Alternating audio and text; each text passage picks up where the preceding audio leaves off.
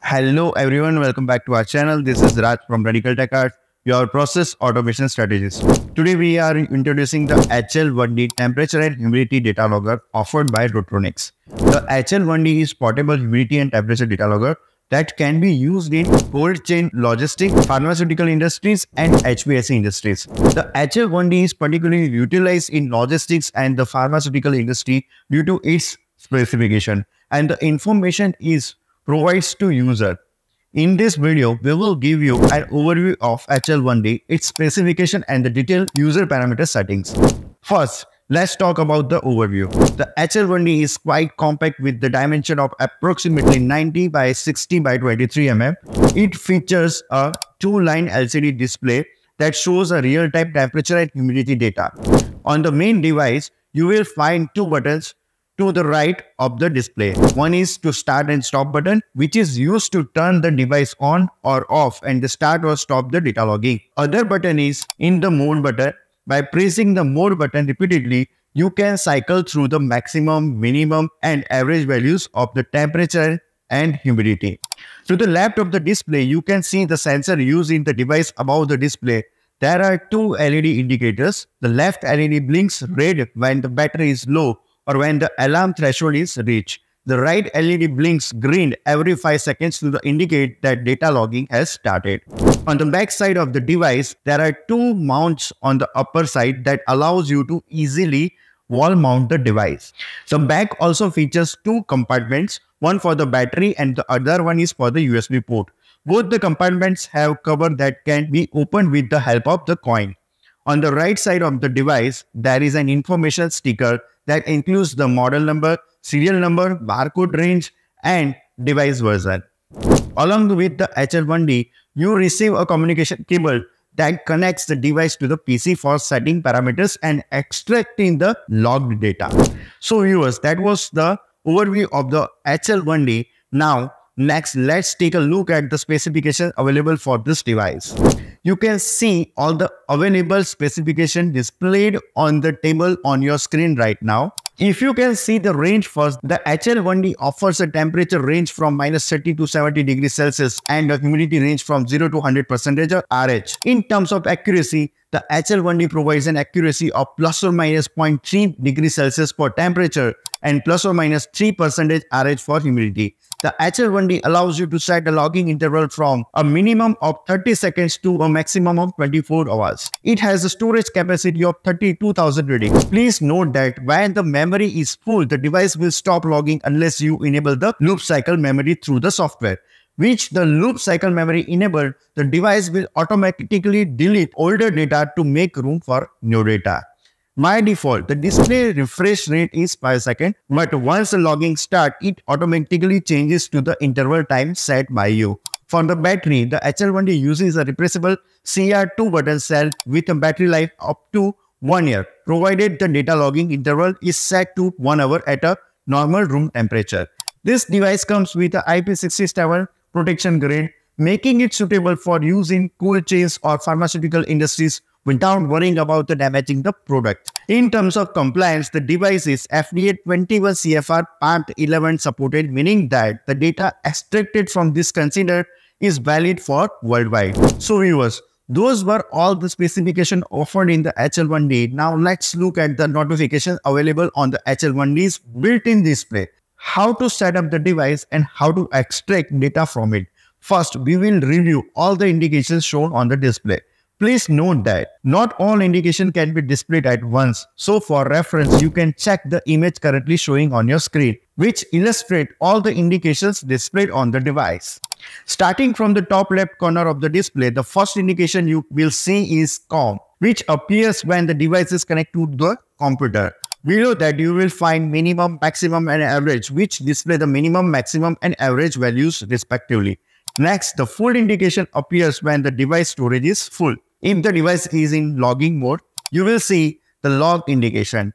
Next to the log symbol, there is an indication for low battery if the battery is running low. In the top right corner, you will first see the temperature unit indicator, degrees Celsius and Fahrenheit, which shows the temperature in degrees Celsius or Fahrenheit. Below that, you will find the alarm status for high or low temperature. Below that, the relative humidity unit RH percentage is displayed along with the high, low alarm status for the relative humidity. So this covers all the indications shown on the device screen. Next, we will discuss how to set the device parameter using the HL1D software. What data can be downloaded, how can download and manage the data, and how to start and stop logging using different modes. Please note that the HL1D comes with the Rotronic's own software, but it is available at additional cost and has some user interference restrictions. To answer these restrictions, we have developed our own software for the HL1D. Do note that you will need a license to use this software as well. Now, let's explore what is the offer in this software. First, after completing the license process, you will find to log into the software for the first time. Login credential and licensing information will be provided to you by us. After logging in, you will be taken to the software's homepage. Here you will find a menu bar in the top left corner to select from the given options for the settings. In the top right corner, there are three options. One is to download all the data from the data logger. Second is to clear all data from the data logger. And third is to access the session history. As we mentioned earlier, clicking the menu button will present you with the various menu options. First, let's discuss the user options from the menu list. When you click on the user option, a window will appear on your screen where you can assign multiple users for your different tasks. You can also enable or disable users, and if necessary, you can also delete users.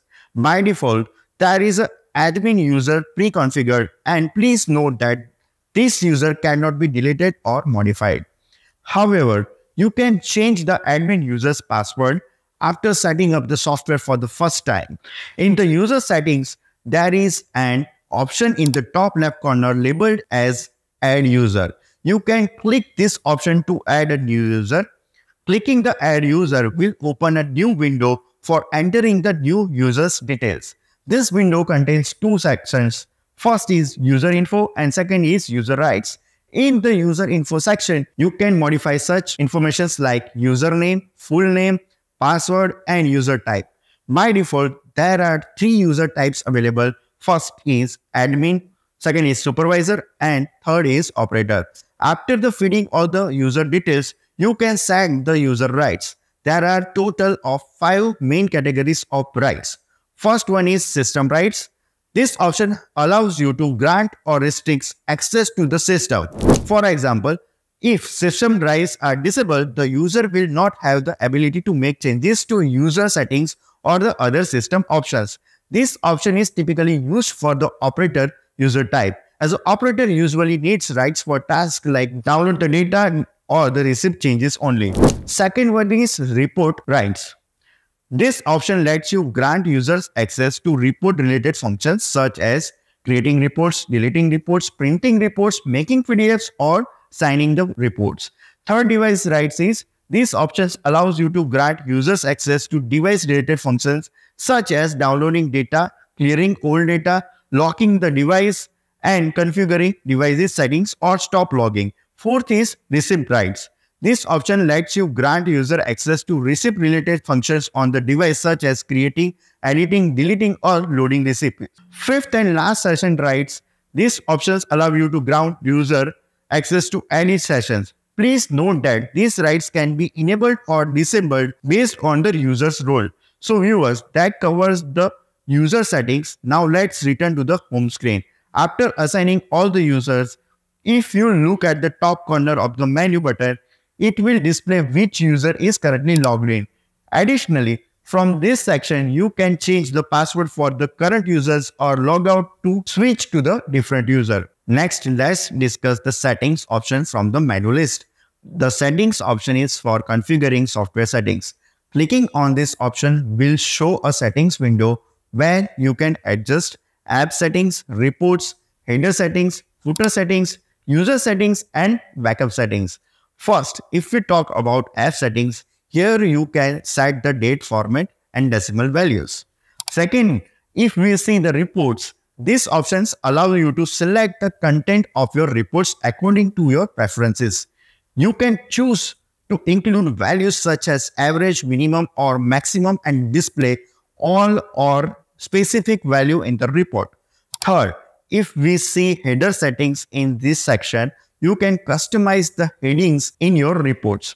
You will find 3 text header options and 1 option to select your company's logo. In header 1, you can enter your company details. For now, we will enter your company name as Radical Tech Art.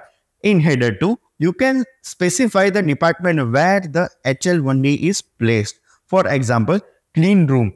In header 3, you can enter the process data or unit number such as temperature and humidity. You can also upload your company's logo if you wish in the selection of logo option. If we look in the footer settings, you can add up to 4 columns based on your preferences. Each column allows you to choose a column type and enter the text. The column types include sign, blank sign, page number, and text. For example, you might select sign for column 1 and enter authorized by, and for the next column, select sign and enter checked by. After setting up report, header settings, and footer settings, any report you generate will reflect these preferences. Fifth settings that is available in the setting menu is the user settings. In this section, you will find several options like first, auto logout. You can enable or disable auto logout and set the logout time from 1 to 60 minutes. Second is repeat password. This allows you to restrict users from using previous password and you can set a value from 0 to 10. Third is lock after invalid password. You can set a value between 3 to 10 attempts. If a user enters an invalid password more times than allowed, the application will lock itself. Fourth is minimum password length. Set the minimum length required for the password. For example, setting this to 4 means password must be at least 4 characters long. Fifth is password policy. Choose a password policy from the list provided to match your preferences. And sixth is password validity. Set how many days a password remains valid before it must be changed. For instance, setting this to 365 days will prompt a password change notification after 1 year. The repeat password option is linked to the password validity option, and restricting the reuse of previous password is a part of ensuring password validity. After configuring all the settings, you can click the save button at the bottom to save your changes. Last menu that is available in your settings is backup settings. This option allows you to set up automatic backups for your software data. So viewers, that covers the settings menu available in the menu list. Now let's discuss the option related to configuring the HL1D device and the data download. First, we'll cover how to connect the HL1D device to the software. And as previously mentioned, the HL1D comes with the cable for connecting the device to the PC. After logging into the software, you need to connect the HL1D to the PC using a USB cable, and the software will automatically detect the device. Once detected, you will see basic information about the HL1D on the application home screen, such as battery status, logging status, write protection status, temperature unit, number of records, device version, and device type. If this is the first time you are connecting to the data logger, you can configure the settings directly from the home screen. As you can see on the screen at the bottom of the device window, there are several options. First is change device ID or name. You can modify the device name or ID according to your preferences. Second is device configuration.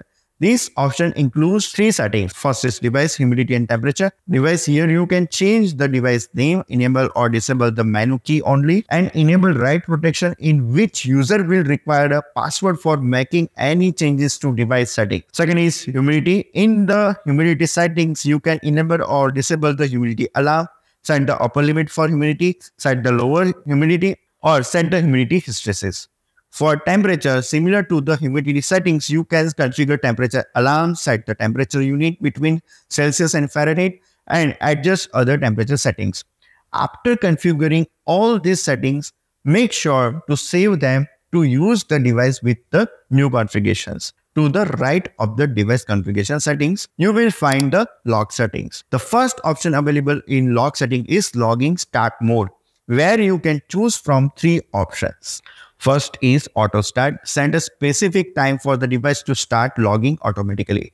Ensure the device clock is properly synced. Second is manual start. Start logging manually using a button on the device.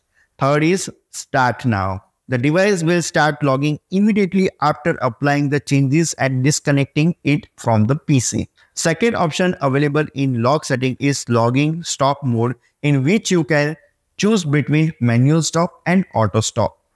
Third, you will find logging interval in log settings, where you can set the logging interval between 30 seconds and 24 hours. The software will show an estimate of how long the longest memory will last with the selected interval. Fourth option that is available in log setting is loop cycle memory, in which you can enable or disable loop cycle memory. So this was all about the log setting. And next to it, you will find logging stop option, where you can stop logging, and next to it, there is an option to download the data. Next to download the data option, you will find clear data. You use this option to clear data from the device. And lastly, you will find more info, where you can check detailed information about the device. Note that device settings from the home screen are only available if there is no data stored on the device. Now, let's talk about the recipe option, which is the fourth option in the main menu list. This feature is the main USP of our software. Imagine you have a processing plant with the multiple clean rooms, each requiring a device with the specific settings. If you have 150 devices across 3 floors and each floor having around 50 clean rooms, you can use the recipe settings to streamline the configuration process. You can configure a particular recipe and upload it to a multiple devices. Let's see how it works. Click the Add Recipe option to open a new window with our 4 sections. First is Recipe Details.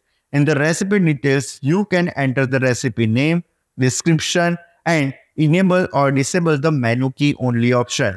Second is Log Settings. In the log setting, you can configure settings such as start mode, stop mode, log interval, and loop cycle memory, similar to the device configuration which we saw earlier in this video.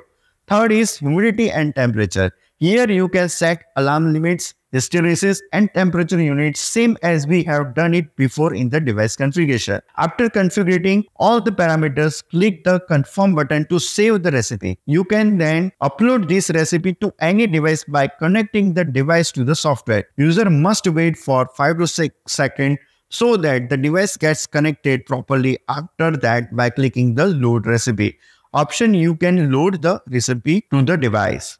In the recipe settings home screen, you can view, edit, upload, and delete recipes.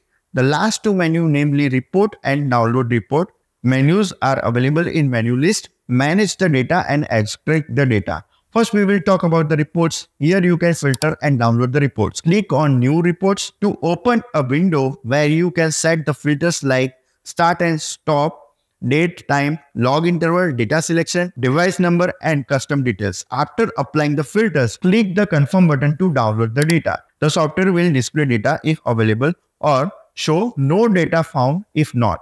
After generating reports, data can be viewed in 4 formats. First is table, graph, alarm threshold, and summary. You can sign, print, and download the data as a PDF for FDA compliance.